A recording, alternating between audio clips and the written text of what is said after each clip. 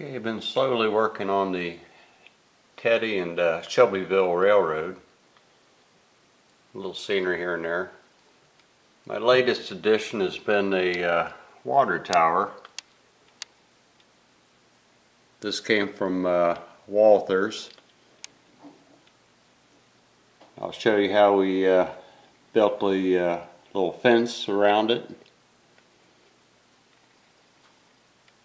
Named it for the railroad, Teddy and Shelbyville. Name of two dogs I've got. I'll also show you when I have the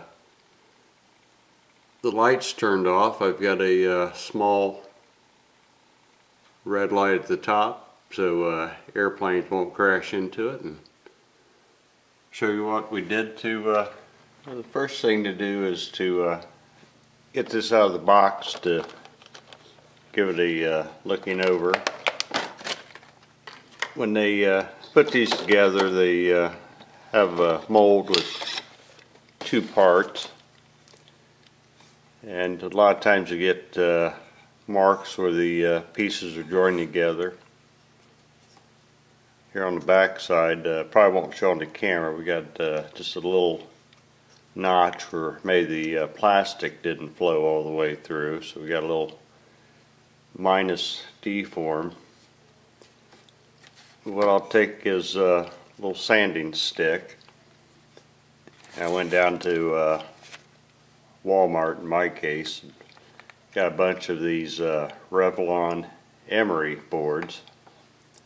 Nice thing about that, you've got a coarse side and then a very fine side. So check this out for any deforms, and just knock down the high spots. Sand that nice and smooth. A couple of the places I'll work on over here. Now, like the low spot, to fill that in, I like to use a little bit of a glazing and spot putty. Just take a piece of scrap plastic or whatever you have,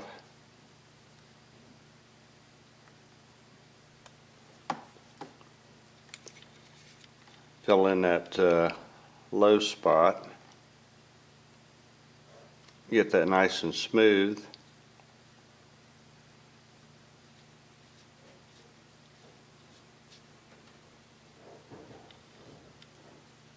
And once that dries, come through and sand it.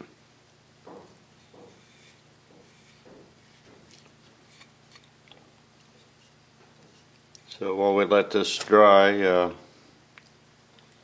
we'll come back in a little bit. I'll finish doing some of my minor sanding along the edges, and we'll have it ready to primer up and paint. Alright, did some light sanding, a little filler in a couple spots that were low. So once we got everything cleaned up pretty good, we'll go ahead and put a little bit of primer on that. We'll check it out, make sure everything is still looking pretty good. Be right back. Okay, we've got the water tower painted. I went with silver. There's a water tank not too far from me, town nearby. Their tank is painted silver. I'll do a silver tank similar to theirs. I've already given this a little bit to dry, and give it a little more time to make sure it's totally dry. That'll give me a chance to do the base. And for the base, I've gotten some fencing. This came from Bar Mills, a little Insta Fence. But you can use, I know Model Power makes a plastic fence. We'll paint that up. I've got a base. And what I did, I drilled a series of holes. And I've got a larger hole here in case I want to add a light to the tank, a little blinking aircraft light. The little holes here, I'm going to use some flathead nails, little wire nails. I'm going to use those as the fence posts. After I get this stuff painted, I'll be able to take a nail, super glue the head, but because the nails have a flat bottom,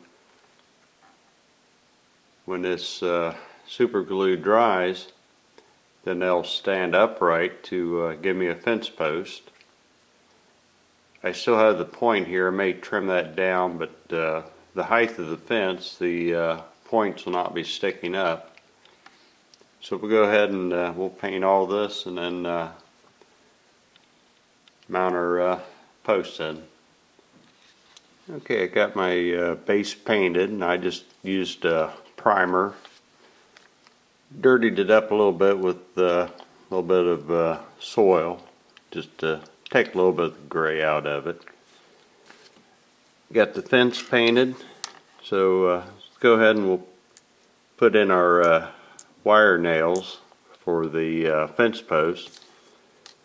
Like I said, these have a nice flat head, so I can take a little bit of super glue and I'll put a dot at each hole, and then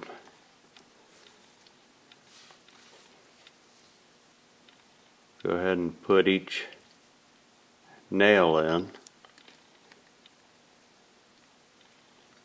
That flat head, when I get done, we'll set it upright,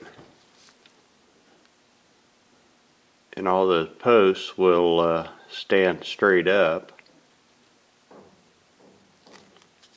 So we'll go ahead and get these in.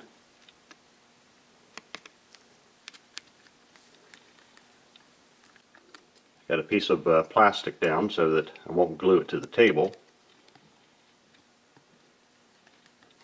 You see where the heads are setting pretty flat.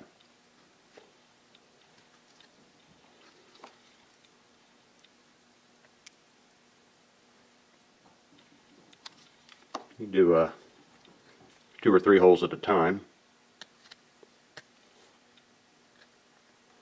Try not to glue yourself to it.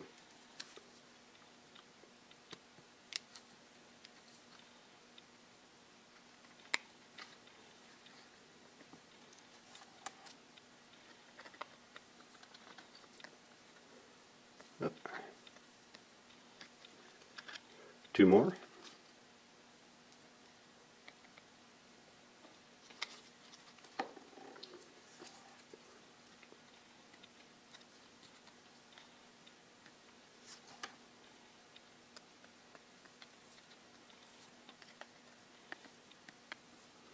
And what we'll do, we'll just set that down.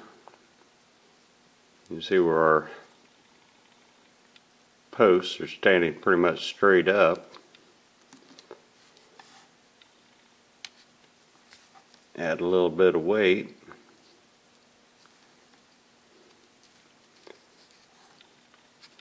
And we'll let these dry. Then we'll come back and install our fence. Okay, I've let my super glue dry for about a half hour. Still a little bit tacky. It wants to stick to my plastic. At least I'm not sticking to the table. So we're going to go ahead and start on the fencing. Like I said, this was done by Bar Mills, and it's a laser cut, very thin wood stock. And I painted white, and I didn't paint real heavy because laser cutting will leave burn marks. And I thought, well, if I don't totally cover them up, then that would show a little bit of shadow detail. So I didn't do a total painting, but enough to make it look white. And a little bit of super glue.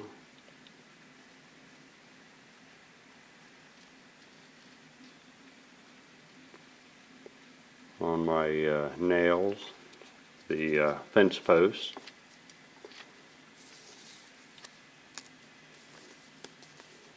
This stuff is very thin, so you have to handle it very gently.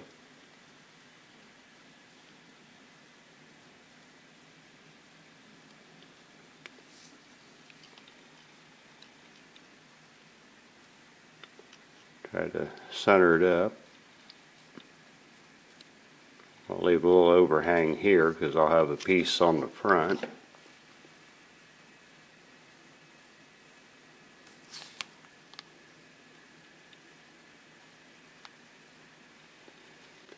And then just go around and glue the additional pieces.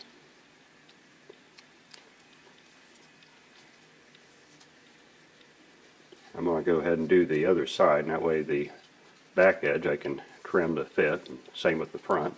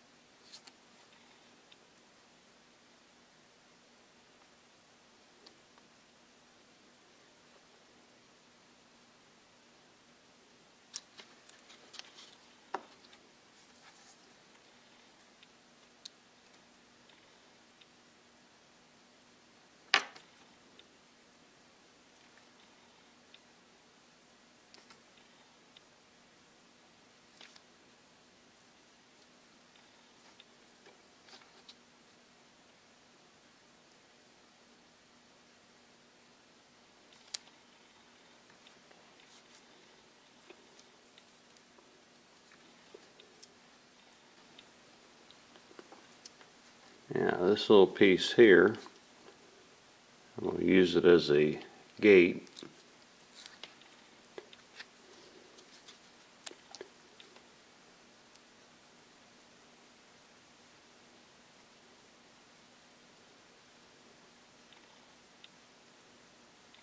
A little bit of glue there.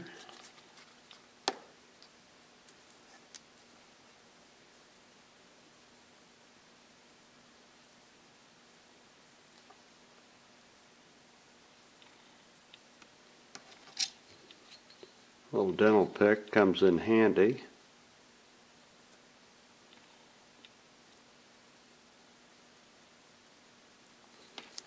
Leave that open.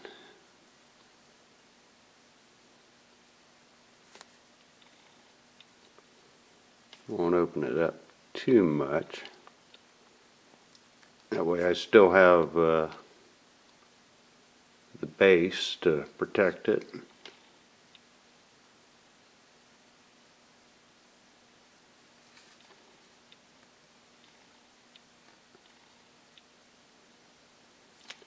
Alright, couple spots here. We'll add some weight. Looks like it wants to bow a little bit in the center. And we'll let that dry.